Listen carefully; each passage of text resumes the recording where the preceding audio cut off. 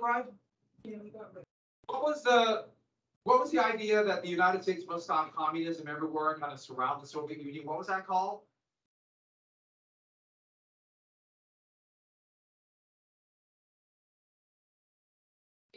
Yeah, that's containment. And what was they with the idea that, or what two countries did Truman want money for? Yeah, Greece and Turkey. They kind of moved. Turkey really wasn't having a revolution at that time, and that led to the idea of containment and money for Greece and Turkey. This idea that communism is indivisible and ideological. What is that statement that would become the basis of American foreign policy till this day? What is the basis of American foreign policy to this day? Somebody said. You know, the Truman, I heard some people say Truman Doctrine. The Truman Doctrine, the basis. What is it called? Where one country falls and its neighbors all fall? Yeah, that's that domino effect, domino theory. And, oh, that means that every communist revolt, heck, anything we don't like is being directed from what place?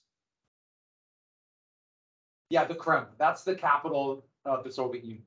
That's capital Russia. This big is an old Orthodox church, and that's where the capital is. But at that time, it was all the evil boogeyman Stalin. So did we get to hear National Security Act, NSA, CIA? Yeah, the gray suits look bad on camera. Which actually, yeah, it's true.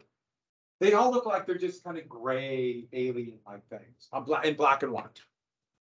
I will show you a little bit next week about the Kennedy-Nixon debate. And you'll see it in like, oh, I see it, really see it now. But it's not in the law. But these are only spying overseas. They cannot be within the borders of the United States, technically. Okay, let's say we know, even by the letter of the law, a spy in this, or the spy agency, the KGB, it would soon be called, in the Soviet Union, is contacting a spy in the United States. They can look into that communication, but not communication within the US. But by default, the relatively new group called the Federal Bureau of Investigation would do domestic spying. Now, domestic spying is a little bit more difficult because there has to be a search warrant, but they will find ways around that. They'll quickly find ways around that. So these are the basic elements of it. So overseas, domestic. And this is a multi-billion-dollar program. And soon the FBI begins spying on Americans all over the country, looking for potential enemies. And then they created a National Security Council of all the leading foreign affairs advisors. So basically a council within the cabinet, like the Secretary of State, Defense, NSA, CIA head, chairman of the Joint Chiefs of Staff, that kind of thing. But also a specific post, advisor to the president, called the National Security Advisor. And they're like a clearinghouse for all this intelligence from around the world. Will go through the NSA, the advisor, and then they will give briefings to the president. And so that person has a lot of power because the president has a number of different activities. And so they decide what the president sees.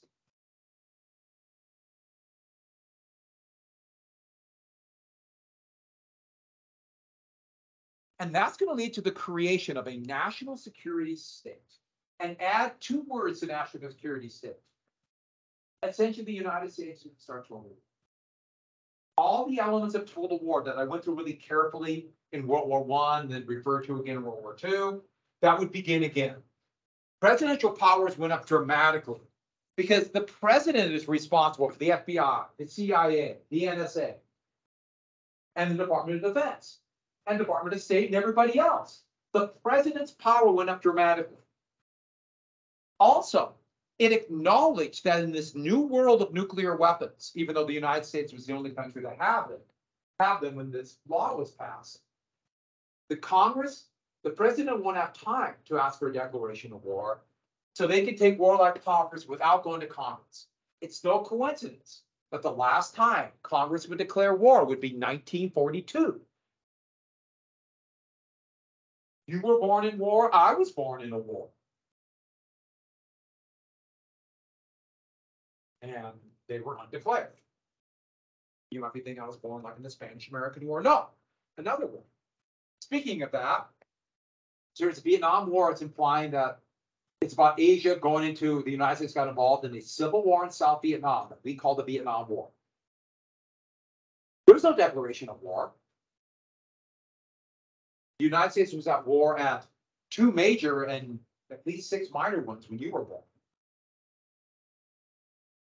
No declaration of war. Now, there was a logic to why they did this. Think about this new era.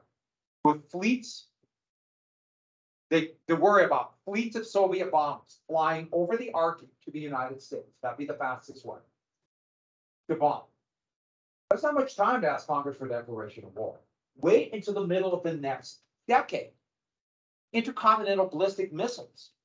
If they're fired from the Soviet Union towards the United States, how long from when they fire to when they start hitting their first targets in the United States, flying over the Arctic?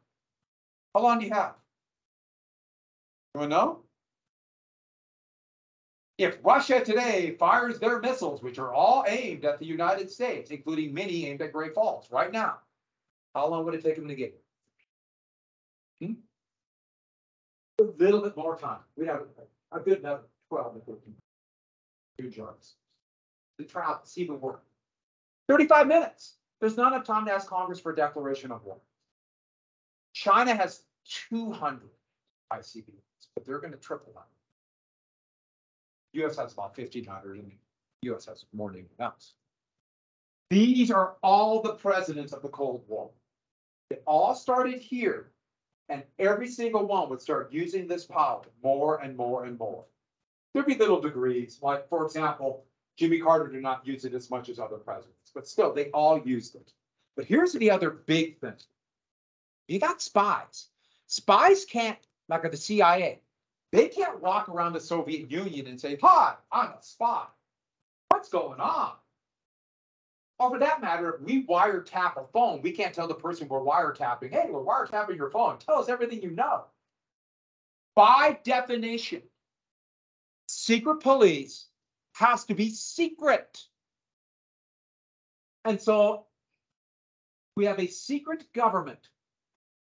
A veil of secrecy is going to go over the U.S. government, and a shadow separate, sometimes they call it dark or black government.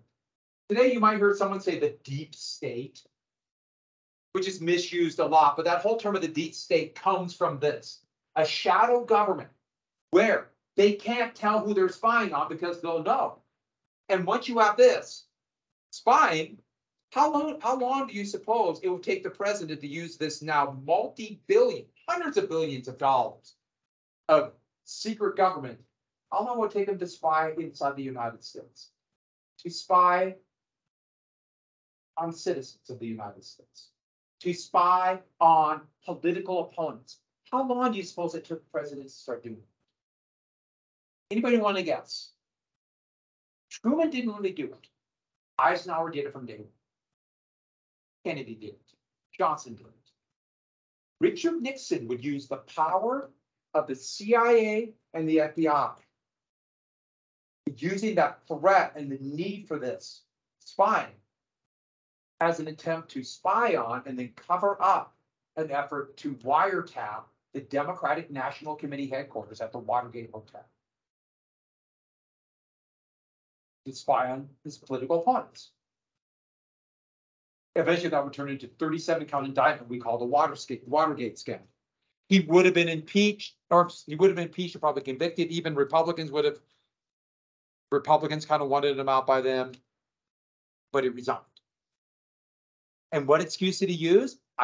This is secret, because the Soviets will know, our enemies will know, because of the issue of this term would come about because of this law, national security.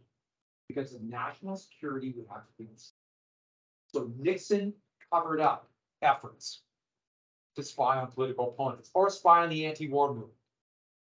J. Edgar Hoover, the head of the FBI, spied on everybody he didn't like, and kept these large files of secret information, and people had no idea they're being spied on. They have now been released after what's called the 76 Church Committee, and you would not believe everybody that the FBI was firing. Everybody they had a file. Everybody from mostly Democratic politicians, some Republican politicians, even musicians, in the 1960s quarterback of an AFL team called the New York Jets, his name was Joe Namath, they had a file on him.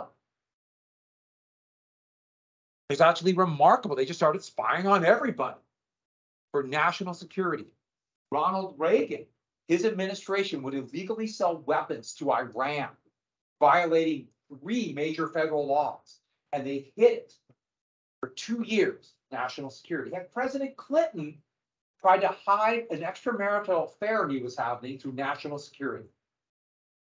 President Trump tried to hide the fact that he was extorting money from the president of Ukraine, the current president of Ukraine. He was trying to say, you will not get weapons, especially anti-tank weapons, we promise you, in case of Russian attack. We won't give you that unless you give me dirt on then former Vice President Joe Biden. Those weapons would be delayed and almost certainly encourage Russia to attack Ukraine. But anyways, he tried to hide it through national security. The phone conversations came out. President Trump was impeached for that.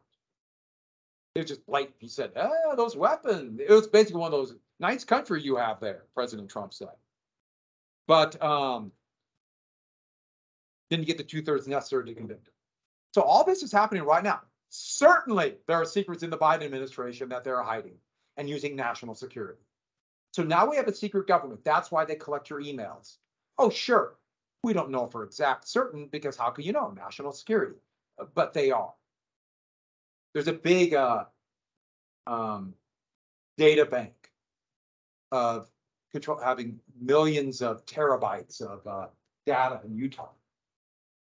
So they store everybody's emails and the text messages, yours included. They don't really look at them, they just have them.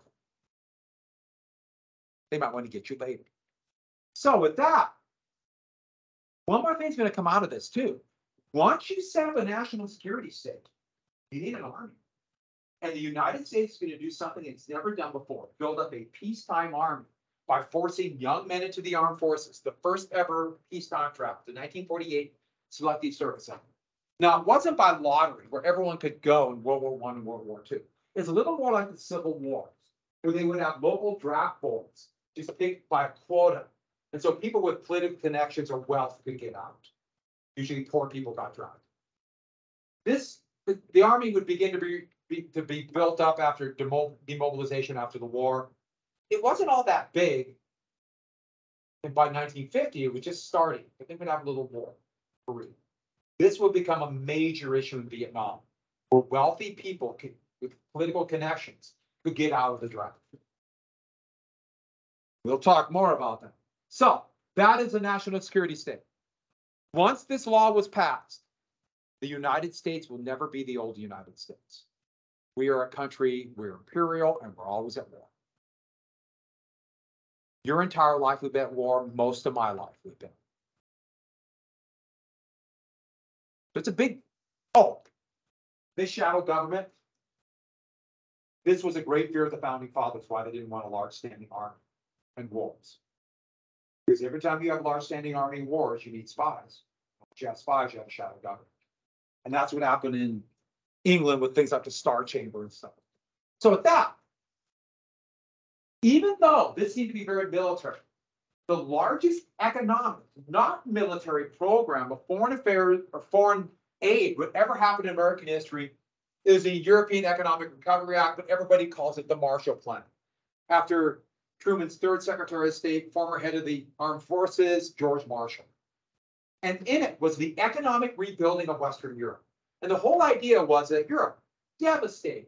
The US tried to pull back with the realization that in the rubble or the poverty of Great Britain after the war, they might have a communist revolt. And so the decision, Truman made the decision that we must give US money to Europe. Not just Europe, but add one more thing to Western Europe. Also, our occupation zone of Germany, so right down West Germany. We're going to give aid to our former enemy. And Japan. And Japan. Countries that we went to total war and helped destroy, now we're going to help rebuild to avoid what happened after World War I. Now, conservatives wanted nothing to do with this. Conservative Democrats and most Republicans who were conservative, especially foreign policy. So Truman made this part of the Cold War and saying, if we don't do it, we'll be defending the shores of the United States. You're soft on communism, essentially. He asked for 48 billion, got 12 billion. That's pretty significant then. For the federal budget today is not. Then a lot. I mean, to us, 12 billion is not. That's pocket change for us. 3 years. And it's very much anti-communist. And other thing was it really helped the American economy. When you're trying to rebuild, this is London after the war. London was bombed and devastated. And then that's Berlin in 1948. That's still part of Berlin. Berlin was still rubble.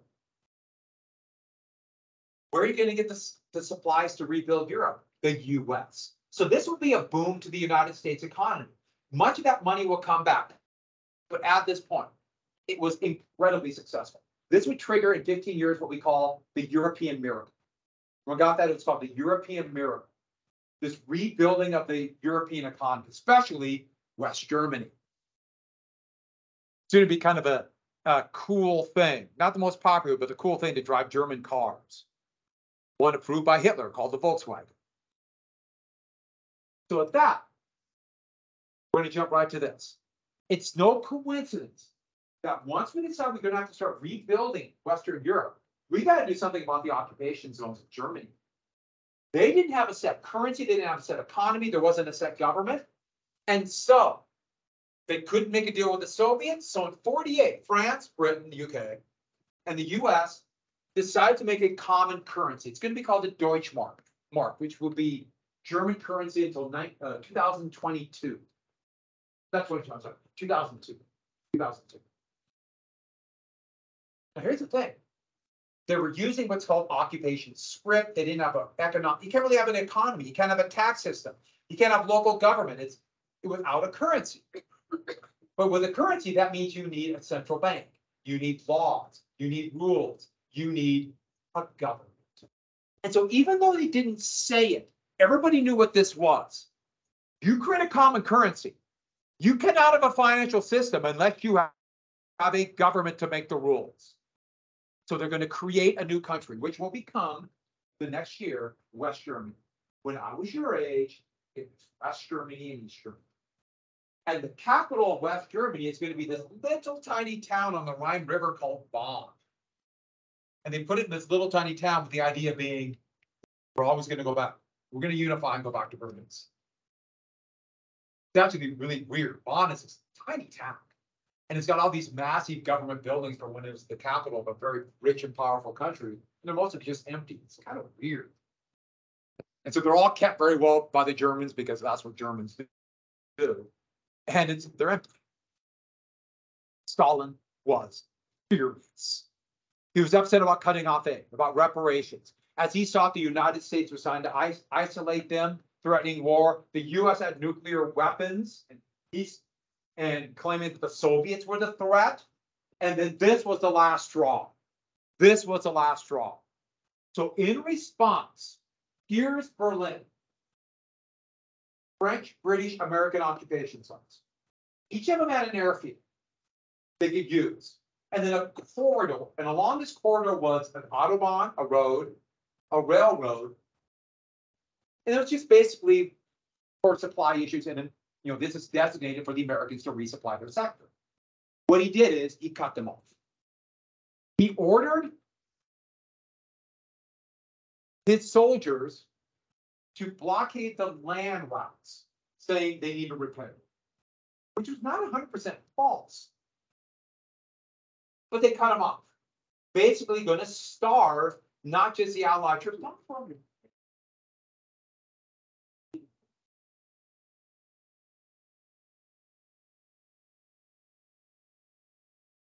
Oh, have a hit moment. Well, are you going to take that? Do we have a fight? No. So with that, They cut off these routes. Now, this, to many in the West, thought this was an effort by the Soviets to grab West Berlin, and they're going to try to get the rest later. Now, I understand why, especially Germans, would be very scared. But this was a very defensive and paranoid act by Stalin. But he's giving the United States, Britain, and France a basic question. Keep Berlin or keep West Germany? You can't have both. You can't have both. And here are Berliners watching this, say, British plane coming in. And here's a cartoon showing them blockade. But this also shows how the Allies did this. Now, Truman does not want World War III. We don't have the army. Our army is demobilized. We have nuclear weapons, but do you really want World War III? And how many Americans wanted to go fight for Berlin after they were just our mortal enemies 3 years earlier?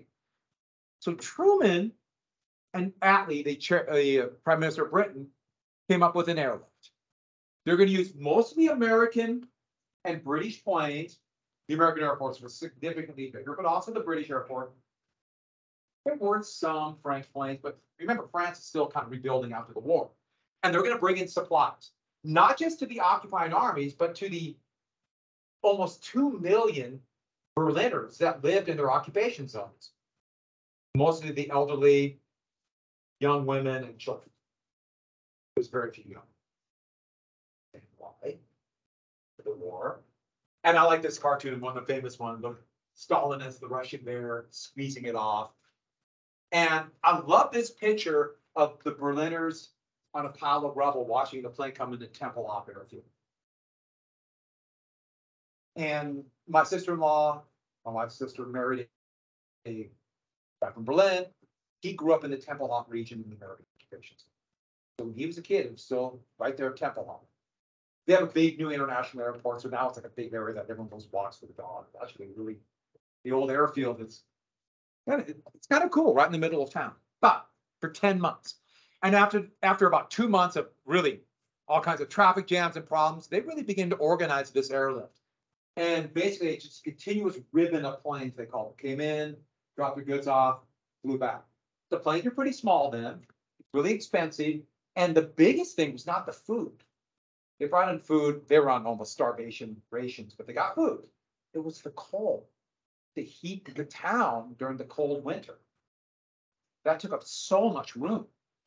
But after a few months, it began to work. And one more thing it did, the election of 1948 is coming up. And Truman could look tough on communism without looking like a maniac starting World War III. He could look tough. I'm not backing down, but we're not blowing the world up.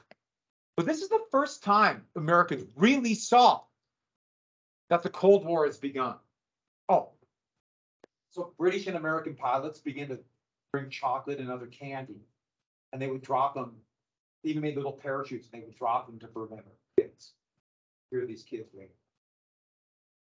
And I remember talking to, so my brother-in-law's father, he was a little kid.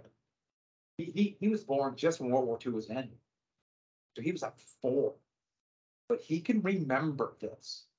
Remember like gathering up little parachutes, like little tiny bits of little baggies of Hershey's chocolate. I was like, wow, you didn't have anything. That little bit of chocolate. The Germans still hated the occupying armies, but this is going to be looked at by the Germans as, okay, they're still occupying, but they're not protecting us from the Soviets. And this was a big deal, and it was very successful. Even evacuating children who were in need of aid. Okay, there was a really famous picture. I couldn't find it, but I found a raven calling a baby. So I thought I'd show you that one instead. So we use ravens to save babies, and so they can be better cared for. Okay, that's actually kind of scary. Stalin backed him. And with that, it would be a victory for Truman. Oh, these are American companies advertising their role in the Berlin airlift. But once this happened, both sides made this big step. The Cold War is here and they can't back down, neither side. Stalin, by blockading it, can't go back. And he's going to create East Germany. and the United States can't go back. And domestically, politically, no American president could ever go back from this. And so this is like the last straw. But you can imagine some companies made a lot of money, like Boeing Airlines, making a big transport plane called the C-97. And the 1949, then the United States is going to create NATO, the North Atlantic Treaty Organization. And this is, make sure you get this down, a military alliance. I know it says treaty, and treaty might sound like, oh, they're going to make peace. No, this is a military alliance to counter the Soviet Union. Everyone got that? A military alliance to counter the Soviet Union. And it's going to involve, the big United States and Canada, but Britain, France. But add one more thing. Eventually, the new West Germany will join. And soon the United States will allow West Germany to rearm, and they will soon draft over 1 million-man army. In fact, Germany kept the draft going until 2011. Now they basically totally demobilized because. And after Stalin died, the Soviet Union would counter, including East Germany, with their own military alliance called the Warsaw Pact. And you notice it's Warsaw. Warsaw implied it's not a Soviet alliance. It's all these communist countries acting together. Warsaw's the capital of what country? Yeah, Poland. I know I was pulling Ireland, but it's capital of Poland. Which, by the way, was still wrong. Warsaw was black. Germans destroyed Poland. If you go to Warsaw today and see the buildings, they were rebuilt on the foundations of old buildings. It was destroyed. It still was ruined. But Poland went through in World War II. Unbelievable. And this military, Warsaw Pact would end in 1990 with the Cold War ending, but NATO's still there. NATO's still there. Poland is now a member of NATO. And even though this is kind of garbage, one of the reasons Russia would give us an excuse to invade Ukraine was that Ukraine might join NATO. And ironically, a neutral country, two neutral countries, one of them just joined NATO, said they would never join until the Russians invaded Ukraine. Finland just joined NATO. That's become kind of a military alliance against Russia. Russia, weak, poor country. Big one. Nuclear weapons. Sweden is trying to get them. Sweden was always neutral. So, a couple more things. The post-war world economy will be triggered at a place called Bretton Woods.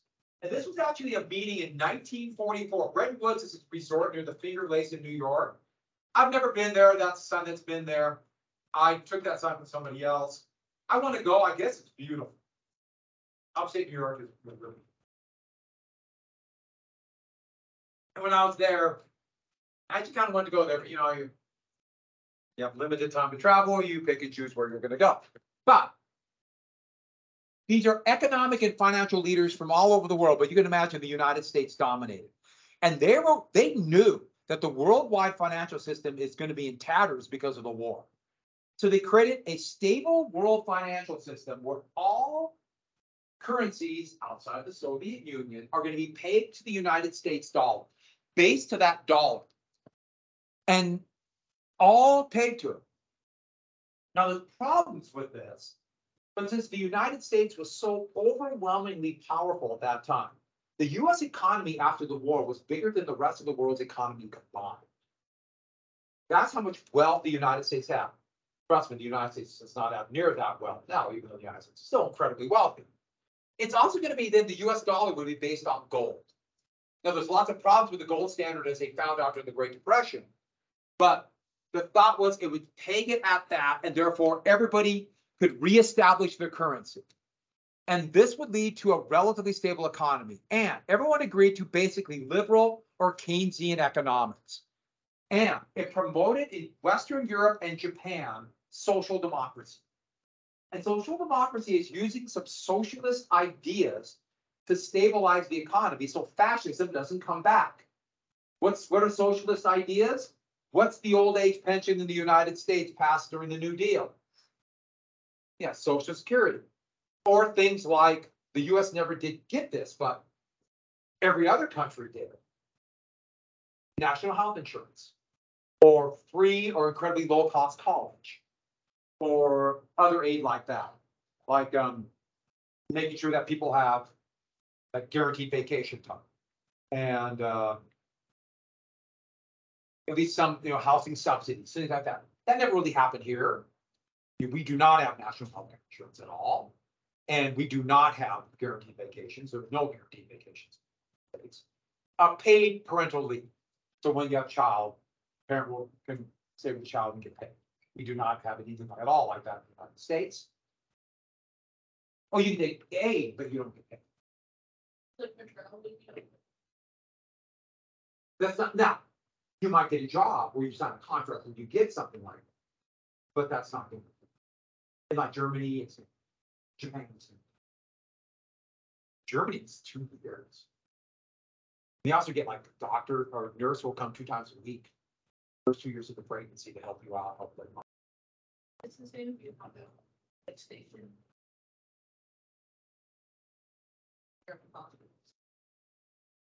Same exact thing happens, yeah. They do it for people who don't live there. So happened to my sister-in-law, even though she's still an American citizen, she's an official resident. That was really, really nice. I'm not around little kids. They're small and they scare me. But as I understand, actually, it's kind of difficult. That's what I've heard. People have told me. Have you been around little kids? They're terrifying. I'm afraid they'll break. I don't. And now I'm old. But 1970s, it would start to go away. The rise of conservatism, or another term for conservative economics, will be called neoliberalism. I know that goes against what FDR called Keynesian or liberal economics. Remember, that's only for the US, but neoliberalism is conservative economics. And let's begin to fall apart. Also in 71, the US went off the gold standard. Neoliberalism is conservative economics. And just with a different name.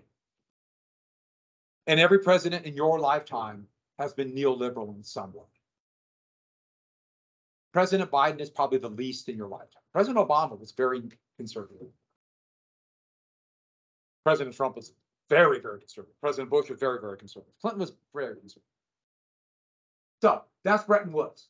So let's get a little bit of the post-war United States really quick. Post-war United States. Now, one thing, there was a real problem after the war. Remember, there was a big economic depression and all these millions of men came home without jobs? And it led to that unemployment. We had the Red Scare. To avoid that, the Roosevelt administration, and this was mostly liberal, economically liberal Democrats, Keynesian Democrats, got the GI Bill. Remember, they couldn't get low or very low or free tuition for state universities, but they got it for soldiers. They passed it over conservative, mostly Republican, but also Southern conservative Democrats. But they got it passed, just barely.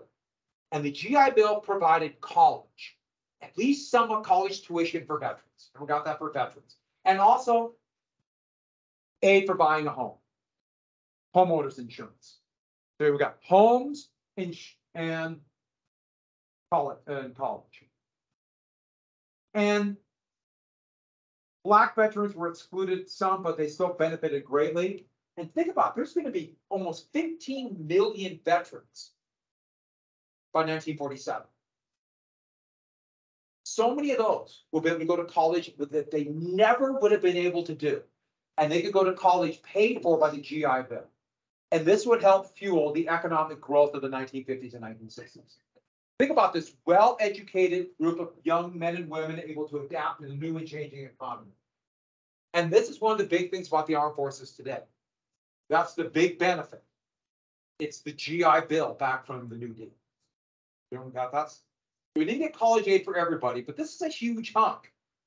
In fact, I was just talking to Mr. Long, talking about his dad, who was the same one I told you about, was in Berlin, got back went to college with the GI Bill. My cousin, who went to the Marines after he graduated from high school, he graduated from college with the GI Bill. Most people I know today, when they think about going to the military, one of the big reasons, the GI Bill. I don't know if you know this, but college is expensive. Did you know that? course, it's a hell of an 8-year commitment, but still, it's a commitment. But that's why a lot of people do it. But this could still be a post-war depression. There still is not near as bad as after World War I, but there'll still be inflation. There'll be a lot of problems as post-war depression. Here was Truman addressing Congress in 1946. And because Republicans swept the 46 midterms, and because of this post-war depression, it just started the war. Okay, we'll finish this tomorrow. Oh, I almost forgot. Tomorrow, I told you this last week. Brainstorm and outline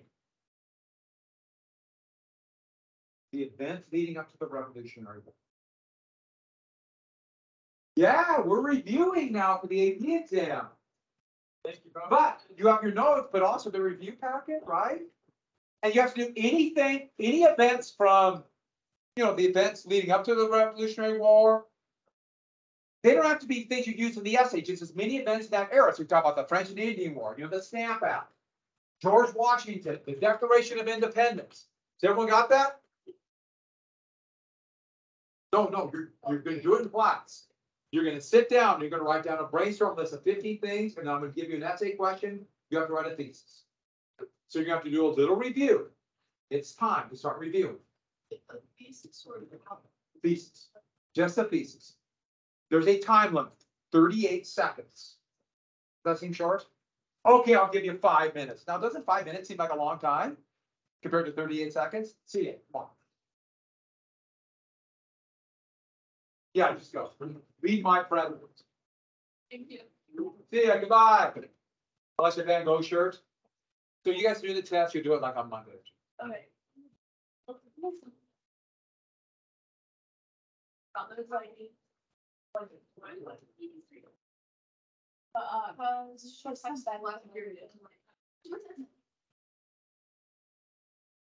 It's not necessarily a pension, but you get like an additional money if you're deployed overseas. And that wasn't in the original GI Bill, but that was passed during the Obama administration. They had a little bit for soldiers who were in. Yeah.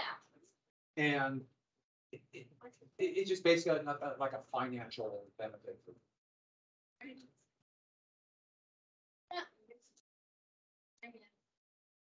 See you tomorrow.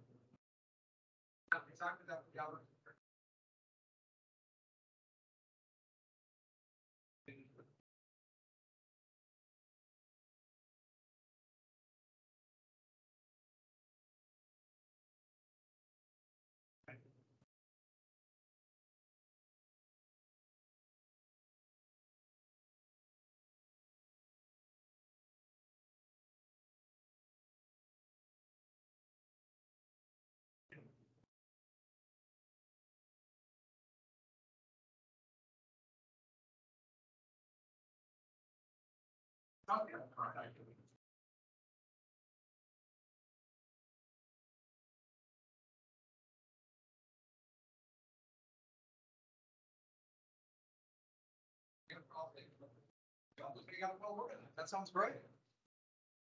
That would be a good question to get. Yeah, sure. Of course, who knows? Right. Okay, tomorrow. Yes. We're gonna do a brainstorm and thesis on the events leading to the Revolutionary War. Starting to review. So just go back. Like stamp backs. Yeah. All the stuff French and Indian War on to, you can, and the brainstorm list, you can have everything up to the end of the week. Right? No. Yeah, why not? Why not? Do what's gonna happen. Doing like, Yeah, exactly. First rate, snapbacks, TIAC, all of the check. And just at least we're just starting to go back and review. Okay? Great, thank you. See you tomorrow. See you tomorrow. I knew it. They said it was gonna snow. It's snowing. Thank you.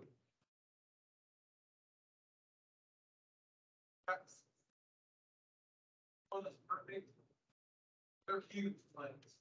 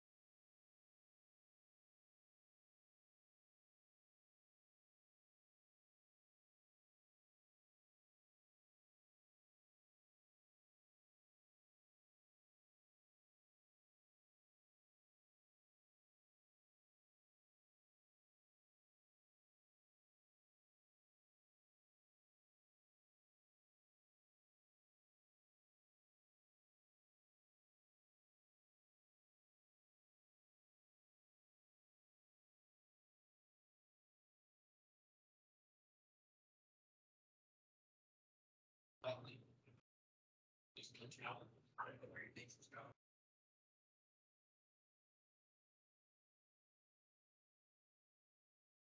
Oh, but why? Why?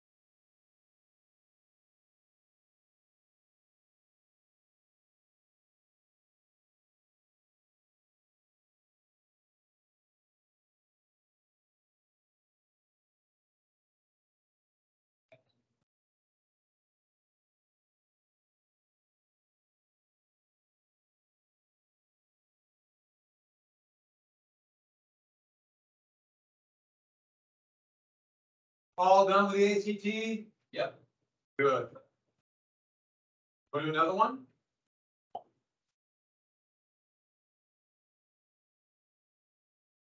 Do they give you a little extra time in on that? That would work? Yeah, they gave me like, this. That's good.